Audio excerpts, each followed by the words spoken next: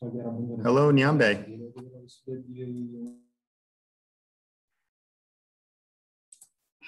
Are you there? Yes, I'm there. Sorry, I had technical challenges with network.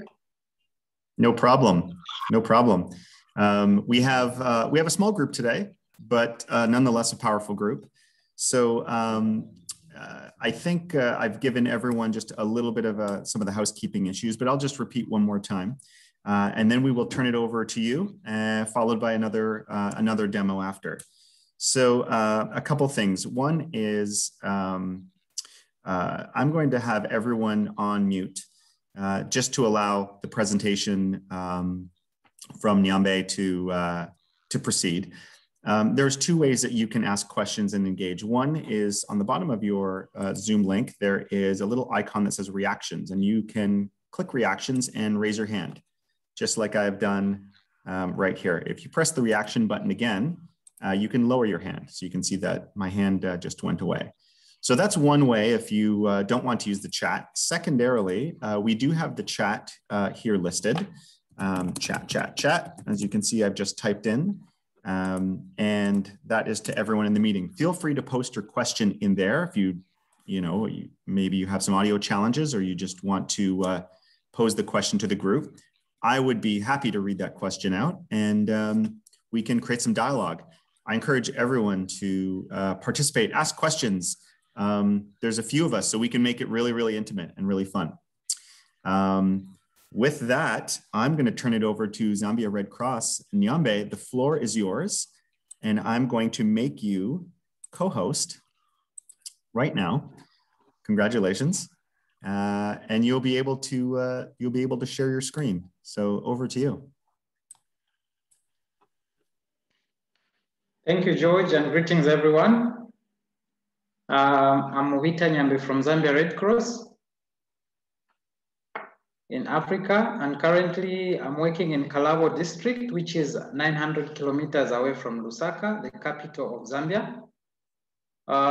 So while working in Kalabo district under the Emergency Appeal Project funded by the IFRC, I came up with a mobile application to help volunteers. So the idea of the mobile application is basically to build the capacity of the volunteers as well as members of staff on various issues.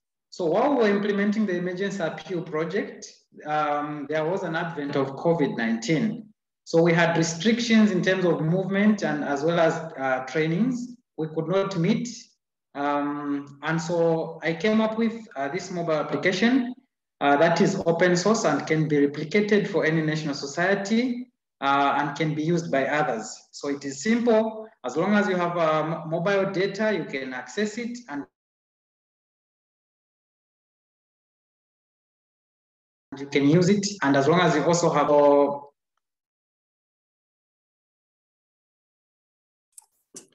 We may be losing you a little bit on the audio. Okay, am I clear now? Wonderful, thank you. Okay, so I was just explaining that I'm now trying to share my screen. I'm sharing my screen now so that everyone can see and visualize what I'm talking about.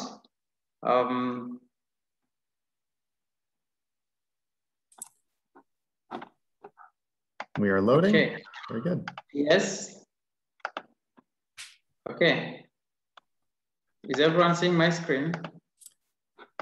No, not yet. It almost did. It looked like it was about to, but you might need to do that again. Okay.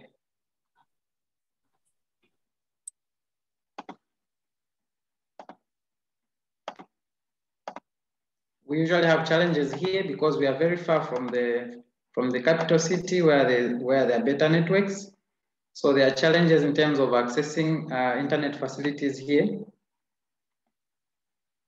So please bear with me, but I hope you'll be able to see it now as I share. It looks like it's coming now. There we go. Wonderful. Okay. Thank you. Okay. So this is the Zambia Red Cross Disaster Management app. As already explained, the primary objective is to share information and to build the capacity of volunteers as well as staff members. So it has a platform that explains issues to do with disaster preparedness as well as disaster response. So it has two components of disaster response and as well as disaster preparedness. So in terms of preparedness, so far what has been built, it is still being built. So far what has been built is a national disaster response platform where we have information on assessment forms and reporting tools. These templates are in Word format. So suffice to mention that this mobile application can host any type of format. It can host .cx, the PDF formats, as well as PowerPoint. So these are in Word format. Then the slides are in PowerPoint. Then it can as well host videos. I will not play videos for now because we may have some hissing sound. I should have shared this with George. I had challenges with internet. So it has videos that have been hosted, explaining what needs assessments are, what Red Cross is, how IFRC operates, and whatnot.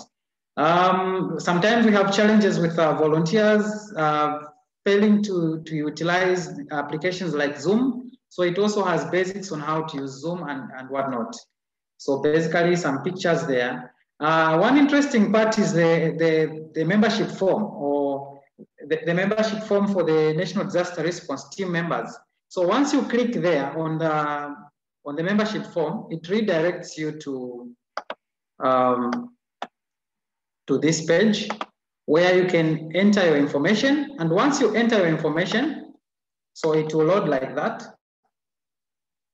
So this is the information. It has biographical information as well as trainings, availability for deployment, sections to do with the location of the volunteer or the National Disaster Response team member. So then once someone enters information there, it will also show the map where they are.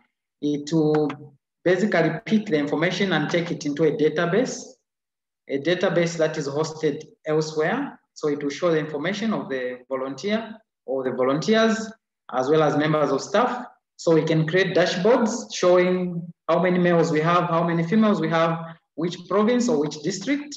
It can also as well show charts. It can populate photos as well as a map showing where the volunteers are. It can simply show the distribution of the volunteers as per area or per district or province. So this is basically a map of Zambia that shows where the volunteers are. At a click, if you click there on that button, it will show the volunteer, their names, all their details and where they are found. So basically, that is how it operates at that point. It also has useful links.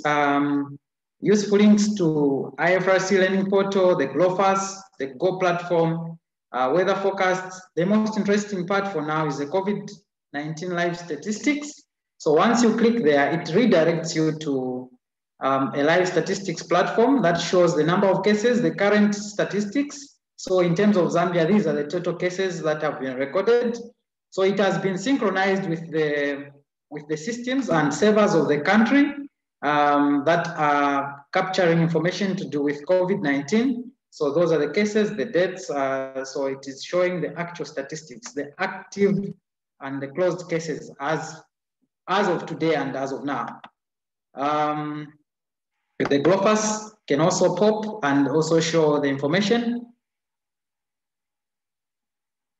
Okay, so it is capturing information from GLOFAS systems. Okay.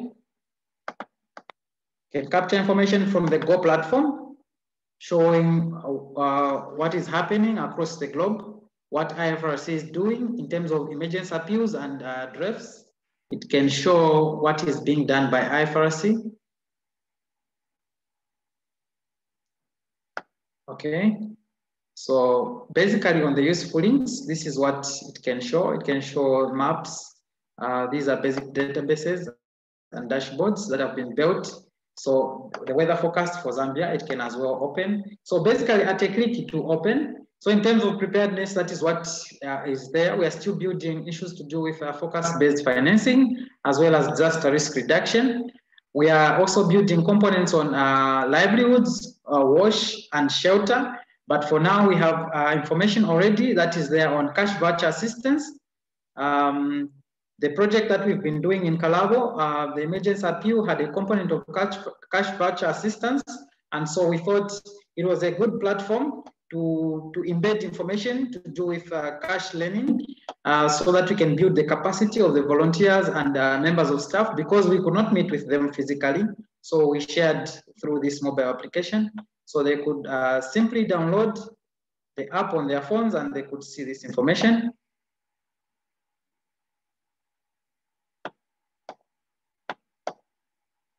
Okay.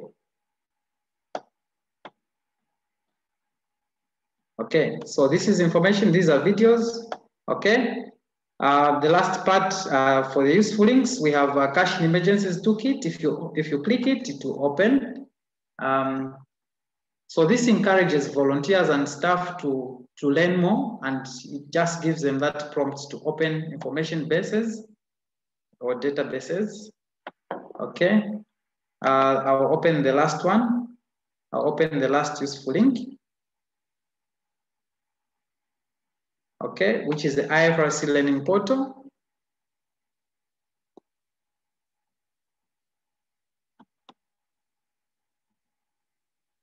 So basically, a volunteer can just enter their details there, or a member of staff can enter their details there.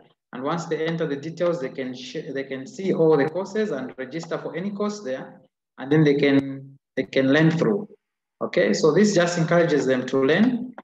So it just combines all the information in a one app that can be used. Instead of having to check on the internet, it just synchronizes everything and combines everything, brings together all the tools that are necessary for them to have information to respond to the communities that I need. Perhaps I could stop sharing at this point.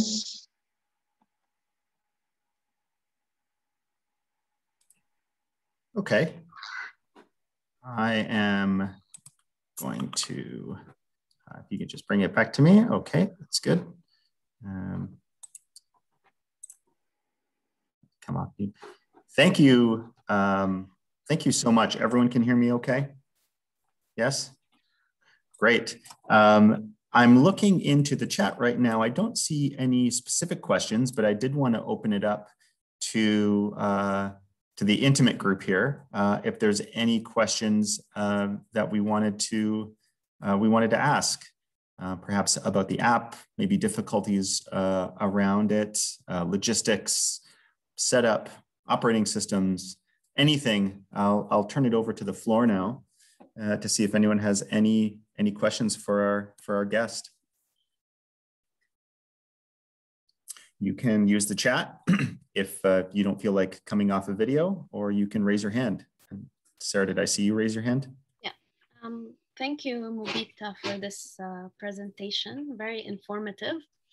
So I have a question about the design of the app itself. So if you could tell us more about like the thinking process you had. Like, did you engage with volunteers from the Red Cross in Zambia to try to ideate for this app? Like, what was the inspiration behind it? Like, was it based on the needs that you've identified? Was it something that you did in a participatory manner, or is it something that you thought was a need and you just kind of developed the app accordingly?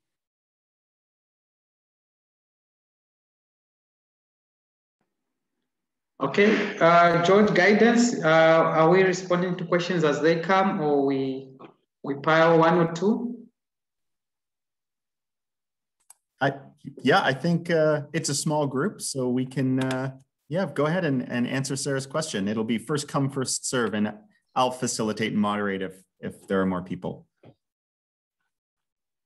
Okay, so thank you for the question. Thank you so much for the question. So it was built as a result of two things. Firstly, there was need. because we could not meet physically because there were government regulations and restrictions as a result of COVID. So there was need to train volunteers and staff. There was need to find a way. There was need to find an alternative of training others. But then overall,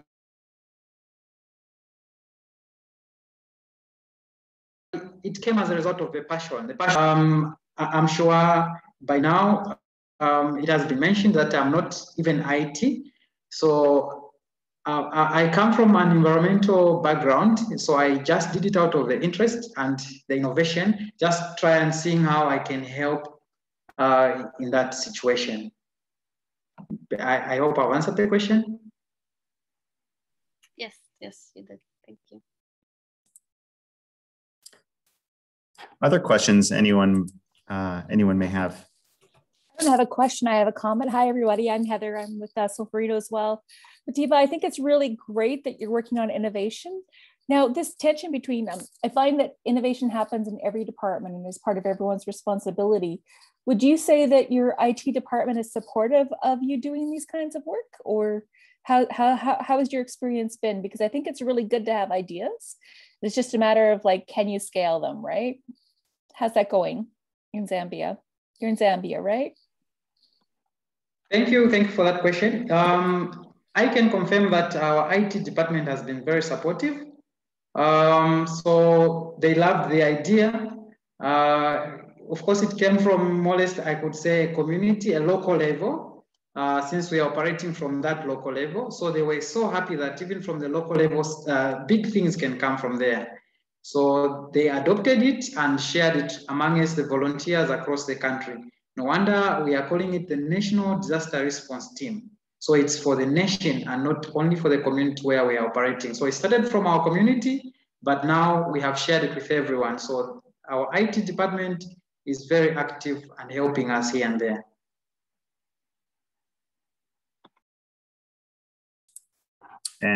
Thank you. We have a question from Mirva as well. Yeah, I wrote it in the chat first. Thank you for the presentation, Mubita. But it's kind of a follow-up from what Heather was asking, because I was thinking of what kind of challenges did you face? And like she mentioned, sometimes maybe we have these great ideas and then it's hard to get support from your national society or from everybody. So I'm happy to hear that you didn't have those problems with your IT. But were there any other kind of challenges when you started to run from this idea to the actual kind of product, and any kind of lessons from your journey from the idea to the product? Miva, hi, thank you. Thank you for the question. Yeah, so I think in terms of challenges, the biggest challenge that I had was issues to do with network, the internet itself. Operating from a community like this one is not easy, and also building tools from a community like this one is not easy.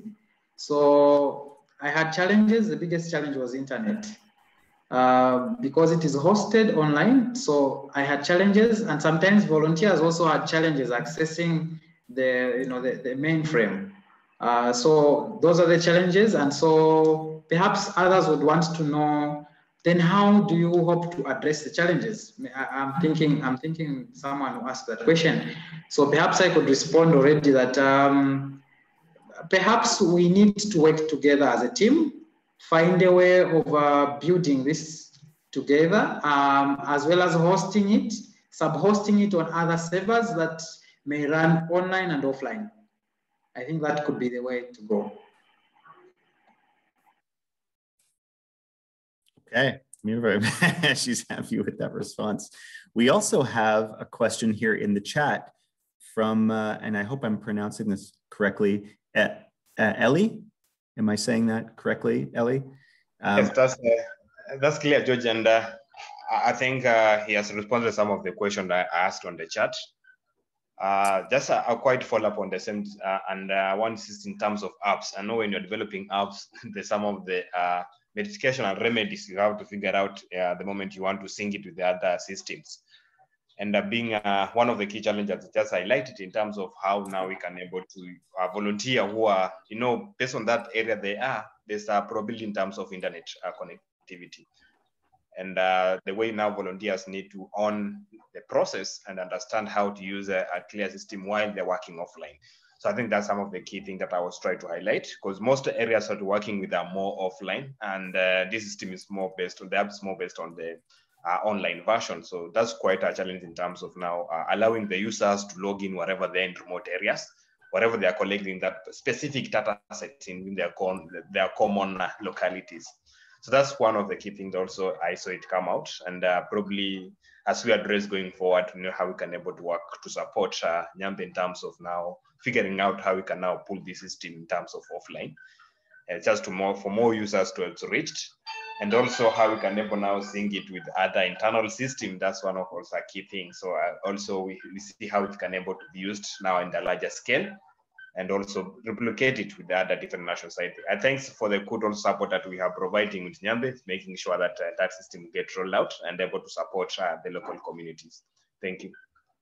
Over, George. Thank you. Thank you. Thank you. That was wonderful. Other questions? Raise your hand. Please put it in the chat. It's actually been it's been a great demo so far. I will ask one and then just give some people a chance to think of some, and if not, we can move to our next demo. But my last question would be, now that you're looking at this this initiative and this project, and you know, you had mentioned internet access being a big challenge. What if you did have that internet access? What would be something that you would do differently if you started the whole project over and you had all the elements that that were required to make the project even better? What would be perhaps one thing you would do differently if you were to start the project over? Thank you, George. Thank you for the question. Yeah, I think given chance, given all the materials, given internet, given a better computer, because also the quality of the computer also matters. So given a better framework for using, I would, I think, reprogram everything. I would build it in Python such that it can have better qualities and as well as better features that can be offline and online, as well as that can sync the information to other based servers, online based servers. So I think I would just reprogram everything using Python. Of course, not being an expert, I would still continue learning also Python here and there. Okay, great. Last chance for questions, if anyone has any, and if not, we can move to our next demo, which is moving in along nicely. That's okay. If some come up, please put them in the chat. We have a few people monitoring those questions. So if something pops up along the way, we would be happy to go back. It's a great interactive group. I am going to turn it over now to one of my peers, Sarah from Solferino. Sarah handles youth innovation for us. And she has a few very interesting demos that she wanted to take everyone through. So I will, let's see, make sure I've made you co-host, which I have. I'm going to turn the floor over to Sarah. Welcome, Sarah. Hi, everyone. Nice to have you all here.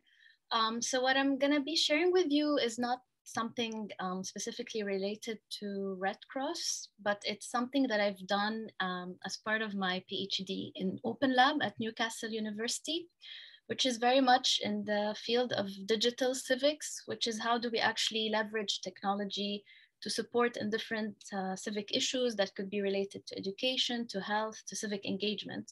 So I thought that the projects that I might show you just could be as an inspiration for anyone who's interested in doing something similar within their national societies. The first project that I'm gonna be showing, I'll show a video about it.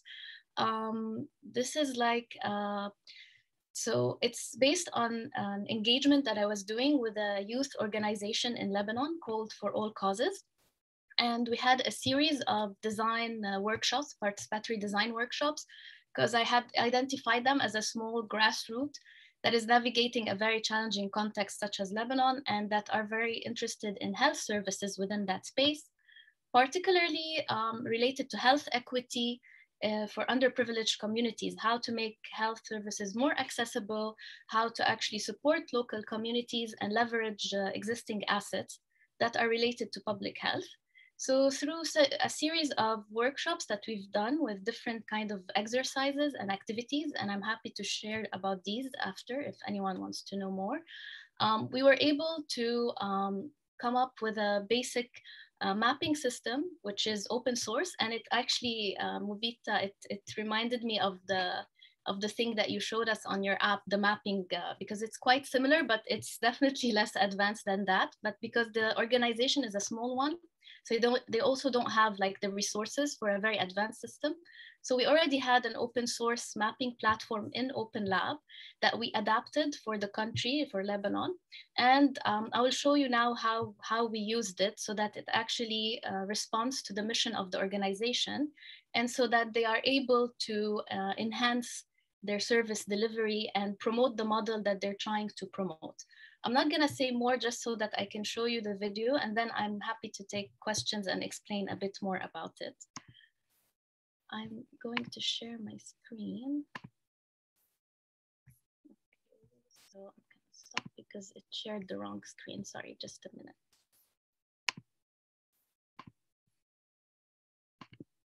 Okay. Can you all see my screen? Just a thumbs up or something to make sure. Yeah. Okay, it looks good. Yep. Perfect. So I'm gonna start playing the video. Today, I'm going to show you how to use the For All Causes community map that was developed between For All Causes and Open Lab at Newcastle University. For All Causes is an organization that's based in Lebanon that is particularly focused on health services delivery for underprivileged communities and changing the health narrative in Lebanon. In order to access the map, you will have to go to the website lebanon.make.place. Once you've opened the website, you will find a map of Lebanon. To know more about the map, you can press on Info to read the description about it. In order to participate, you will have to press on Login. If you do not have an account, you need to register one. If you do, you can just log in using the credentials that you've created for this account.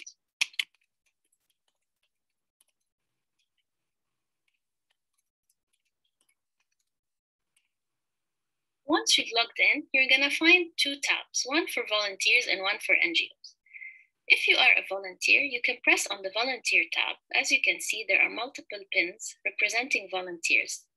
In order to participate yourself, you have to first determine your location. Once you have your location, you press on Add Response and pin yourself in that exact location. You will get a survey that you need to fill. The survey will ask you about your educational background, employment status, specific skills, and the time that you have available for volunteering, and any other important information that you would like to convey. And finally, it will ask you to provide with your contact information. Once you submit your survey, you will find yourself as a pin with all your information displayed. If you are an NGO or a group, you can go to the NGO's needs map. This page is specifically for NGOs to specify their needs. First of all, you will also have to select your location and press Add Response. Once you've set your location, you can also fill your NGO profile, contact information, specific needs and the communities you work with, and what are the services that you currently offer. Once you press Submit, you will also find a pin representing your NGO. The purpose of this map is to match between volunteers and NGOs or community needs. If volunteers are looking for community needs or NGOs to work with, they can go to the NGO needs map. If NGOs or groups are looking for volunteers that they can ask for their services, they can go to the volunteer map and check them by region and by area. This map can be tailored to any country and can be changed depending on the purpose requested. Thank you for watching.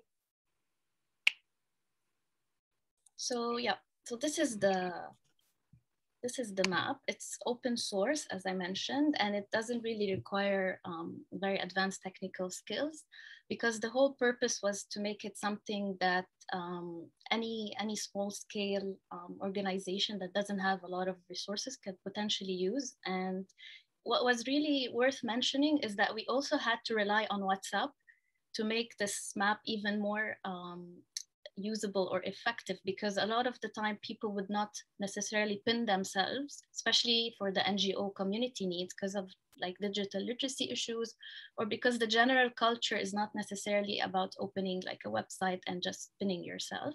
But they would look at the map and then they would contact the organization through WhatsApp to say that, oh, we saw that you have volunteers in that area and these are our needs. Can you please contact them so they can come and support us?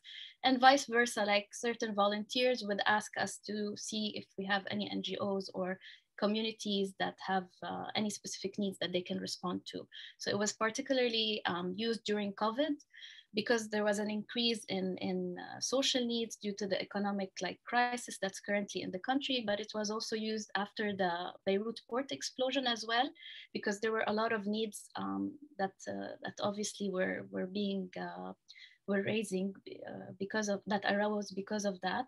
So this was a quick response as well to know where are the areas of intervention. So if anyone has any question, I'm happy to answer. Just a reminder, we have, you can raise your hand or we can put it into the chat. Any questions from the group?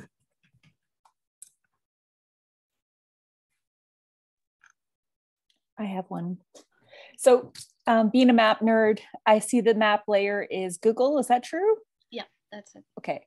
I would recommend OpenStreetMap because Google, you're a researcher, right? So you're allowed to use Google, but if it ever becomes something that a nonprofit uses, then they need to have the proper license for it. I'm a little bit of a license geek. And so I'm here to help connect anybody who would like to use OpenStreetMap. So sorry for the politics, but I have some, but I'm really excited about, you know, many years ago, I worked on a project called Ushahidi, and it was all about connecting people to each other, right? And excuse me, giving people a chance to say what they need and what they have. How do you manage privacy with that one? So the thing is that, so this is all definitely related by GDPR, but we do not, so the system does not collect any personal identifiers per se. Personally, I don't know a lot about the technical aspect of it because there's a specific developer who worked that out. But what I could tell is that like we made sure that we cannot necessarily collect any data that could be, like unless you pin your information, there's nothing that the system will collect automatically if you go onto it. But yeah, and I do know this, the open streets, and actually it was something that we were considering, but at the time, the person who was gonna do it for us could not actually, because of like, again, constraints and resources. So we had to go with this one because it's obviously being hosted at Open Lab, so which made it easy, as you mentioned, to use the Google Maps. Yeah. Thanks, Heather, for the note. Thanks, Sarah. Others who may have any questions? Okay, I'll ask one for you, Sarah. So as you reflect on this project and think about some of the challenges along the way outside of technology, so there's the technology challenges, which are how are we going to make this whole thing work? What were some non-technology challenges that you think either impacted the project or maybe that you weren't expecting, that you had to pivot or reconsider in order to deliver the vision of the project that you had? Yeah, I mean, thanks, George, for the question. So the thing is that originally we didn't really have an idea in what direction we are heading. Like we knew that there was this organization and they wanted to go through this kind of digitalization of their services and to try and see what's the best way to do it, considering that they don't have financial resources, don't have technical resources. But then as I went in and started working with them, I realized that they also had like organizational issues. So they were not really well formed as a group to begin with. So they had to revisit their own internal organization. So we had to start with that before getting to the technology part. So we were able to kind of change the internal structure of the group to make it a bit more structured, because it was all over the place. You know, with small NGOs, nonprofit sector, it's often the case that people are very driven, very motivated, and they don't want to be like, they want it to be very democratic and participatory, but often it's not very structured. So we were able to reach a point where they had a more democratic structure, but it was also well established before actually dwelling onto the conversation around technology and how can they use technology. We had to really navigate a lot of uncertainty, which I think is the case with a lot of countries, especially in the developing world, where the circumstances on the ground kept changing, which meant that we weren't always able to meet, to discuss ideas, to discuss what's the best fit for them in terms of designing. We had to go through a lot of prototyping, like different ideas, and we actually experimented with a lot of off-the-shelf tools as well, to try to see what's the best way to adapt it or tailor it. And that's why I also resorted a lot to social media platforms and WhatsApp as a way to support them, because that was the first go-to. And it's a very cultural also thing that most people want to use WhatsApp when they're running their organizations. And then eventually the same, so I know you asked about general challenges. So apart from this whole idea of like, starting off with like working on the organization before going more into the delivery aspect of it, we had to navigate a lot of uncertainty on the ground, and we tried to kind of establish collaborations between this organization and bigger, more mainstream organization that would have resources to support them to have a more developed tool, for example. But what happened that there was conflicting agendas, and at some point with all the stuff, the political events that were happening in Lebanon, a lot of the partners didn't want to work together because of that. So that was also another thing. How do you actually get people to collaborate together when they have conflicting agendas and different internal politics? And eventually the tool itself had to be changed over and over. So it started off, we wanted basically to map out health services in general and just have them on the map, like clinics and hospitals. But then as COVID hit, it was more now about volunteers versus community needs, because a lot of people took it on their own responsibility to support people by delivering food boxes, medication, especially when you're going through an economic crisis, it becomes even more challenging. And then up till the explosion where it actually became about immediate relief. So we also had to keep changing as the circumstances were changing. So the tool had multi-purposes, but eventually a lot of the infrastructure for it was on informal networks, offline engagements, a lot of WhatsApp groups, WhatsApp coordination, and things like that. So it's just an idea of how you sometimes need to combine different platforms and to really look what the local context is using before developing your own tool per se. I hope that answered the question. No, that was really great. It's always interesting because you have a plan of implementation, and depending on who the stakeholders are along the way, those plans may change. Either someone does not agree with the plans that are in place to implement, or they have their own idea of what they should be. So it's always the magic question of organization sits behind the technology. We were in a session earlier today with Twilio, and the speaker said technology is the least of our problems. It's the technology will do what you want it to do, and how. Either it's sort of a yes or a no, but organization and structure. You mentioned structure and teams and organization in a general sense. A lot of negotiations, to be honest, like a lot of and the social practices that are around the technology are the things that you really need to build as well. So how do you get around that? So you know what the right thing is to do, and you have to negotiate along the way to get by. How do you get the buy-in, or how do you position it in a way to satisfy a whole bunch of different people who want it to do a whole bunch of different things, reasonable, unreasonable? How do you navigate that? What are your anchors to make the project stay, as true as it can be? What do you do?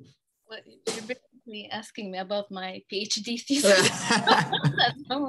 But yeah, I mean, I would be happy to hear from people who are with us as well, if yes. they have insight, like even Mubita, because I mean, I'm sure when you were designing your app, it wasn't as easy maybe to get people to use it, like volunteers, or how to get maybe, I don't know, people from the organization to buy into the concept, because it is challenging, I think. And I don't know if the others had similar things with their, like if they were working with digital tools or trying to build systems and getting different people to be engaged in that process. So I don't know if anyone has also some insights about that. That's such a great question that we'll pose to everyone, just to sort of codify it a little bit more for Sarah's, what are the challenges that you've seen to keep something on track and with its original intent? And how do you navigate those different groups so you can maintain, the essence of the project? Any thoughts there from anyone, Mubita or Ellie, anyone, Peter?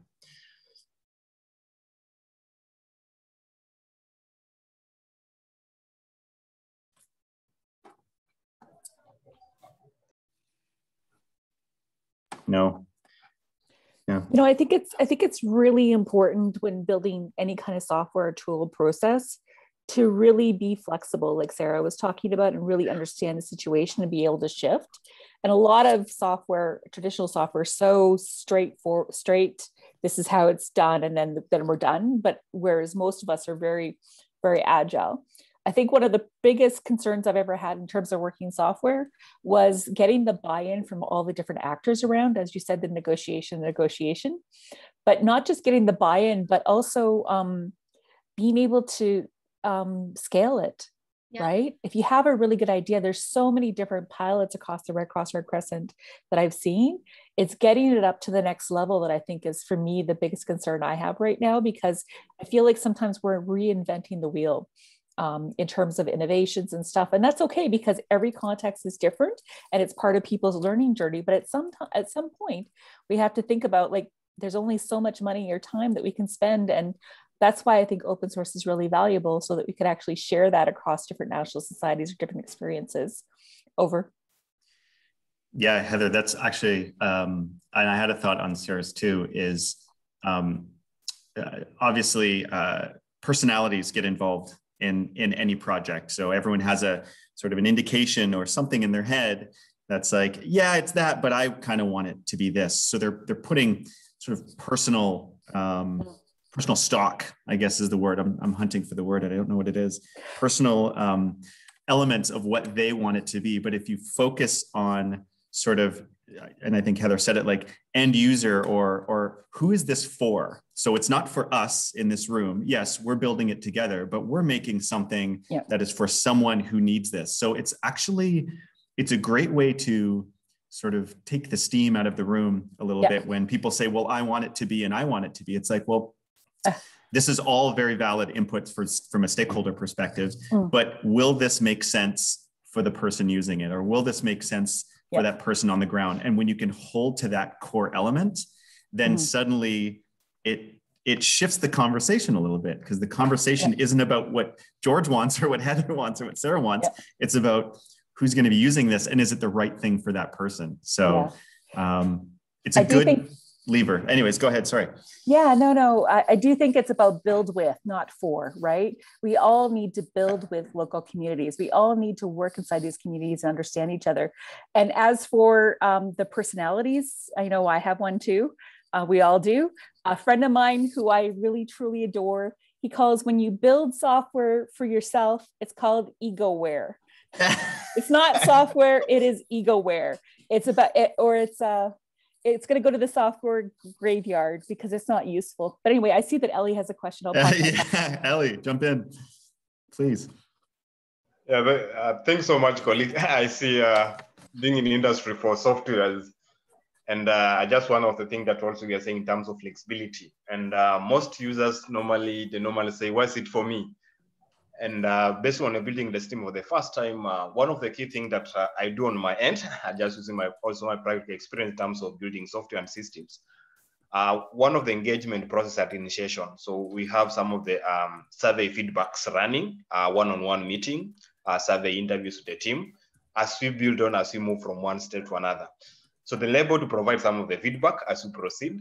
And if you can see, as we always say, something that you're building for yourself, you can do it very well. So you know all the things that you need to do, you have all the process. But now realize not benefiting the next person, and that person is the end user. So that's the key message that I normally say. So making sure that they're really engaged in terms of the building stage. As normally we normally develop something called a rollout plan. So most of the system for software development. So we create a rollout plan, which will have a first session with information session with the team, categorized based on the partners who are really engaged in this particular software to use. Now, there's national society who are really engaged in this system to use. Engage with them. We normally have either 2 months information session, just understanding them in aspect of what you need for them. What are some of the things they're able to present, what the work they are doing, because again, we insist on what they are doing so that we don't introduce the system. I say, I have a software, I've already developed a software, no, this is what you're going to do. No. What normally is engage the users, able to learn from them what exactly they are doing, so that when you realize what you are developing, you are solving their problem. So that's why after the end, we'll say, now, I see you have this kind of problem. Now I'm presenting you a solution. Now for those are the things that we talked about. So that shows the quiet engagement with the user. That's one thing I normally do. And I know it's one of the hectic process whereby each team has its own expectations. So we meet our team in partnership, they have their own expectation. Nationals have different expectations, but putting those expectations together through those information session feedbacks, one-on-one, developing some group discussion with the team who are working in the field just to understand what the end users are. That's one of the key things in developing our software and making sure that we have a successful rollout. So thank you so much. I really appreciate it. Spoken from experience. Good. Yes, please go ahead. Thank you. I just want to add from, I think, where Ellie has left, that yes, flexibility is important as well as engagement of the users. But in the process of convincing others, I think when you have a new product, it's not an easy road. For me, I think it was not very difficult because there is nothing of this nature in our country for the National Society. So it was more or less like the first of its kind. However, I should mention that I also had hurdles here and there where, like you've rightly put it to say, personalities. There are some individuals who would say, no, I think it should be this way. So you give them a chance to try as well. So we tried it. I could mention that we tried it on certain systems like ZAMP. I'm sure people have heard of ZAMP. Yes. Yeah, so we tried all these systems. So in the process of building anything, for me, apart from engaging users and being flexible, in convincing them, we need to try all the systems that we have available around us.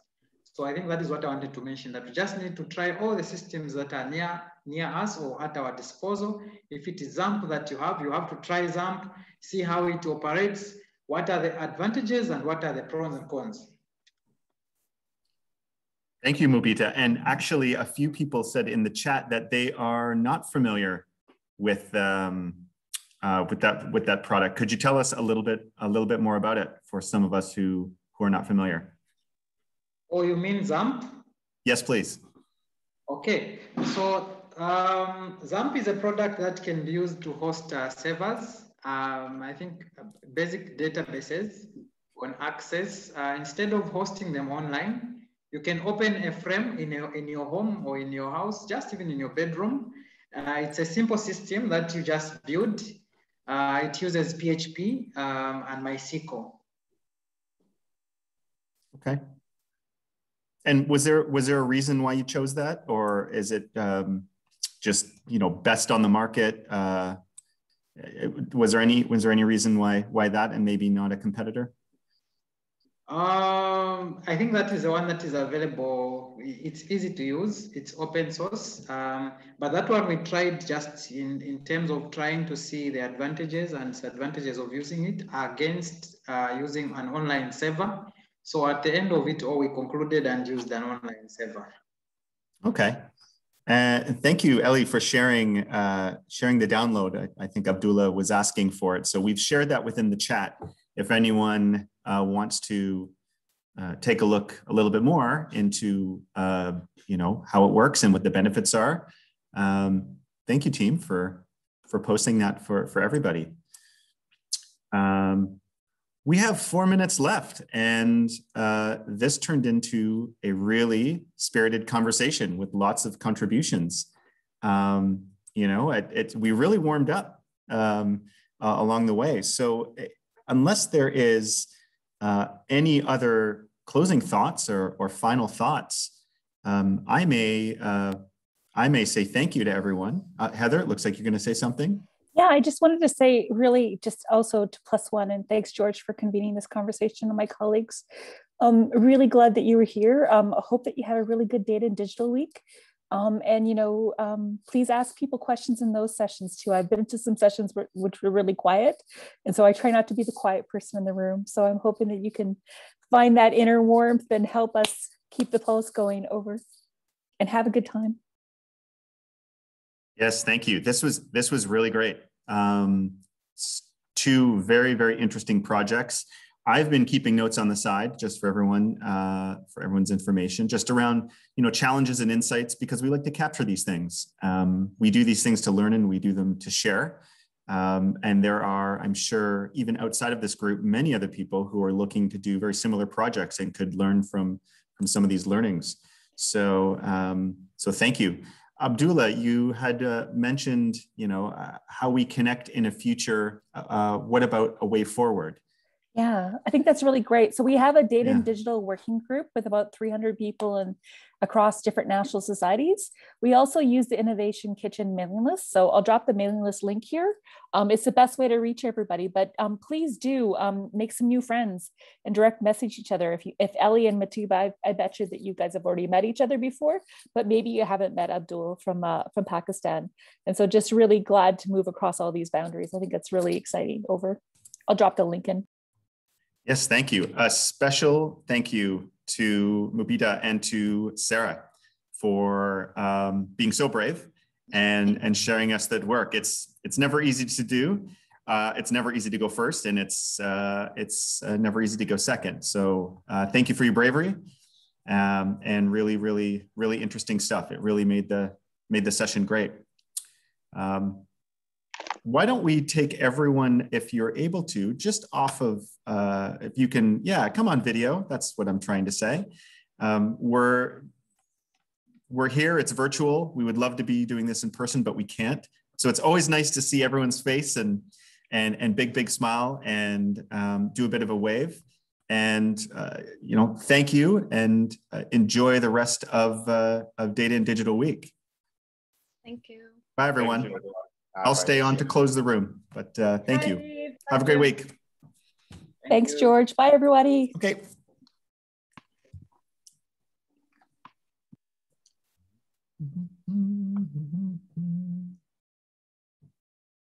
Mubita, thank you. You can go. Thank you. Great work. Thank you so much. Thank you. Looking forward to more conversations with you. Okay, my friend. Thank you. You did great. Thank you. Thank you. Okay. Bye-bye. Bye.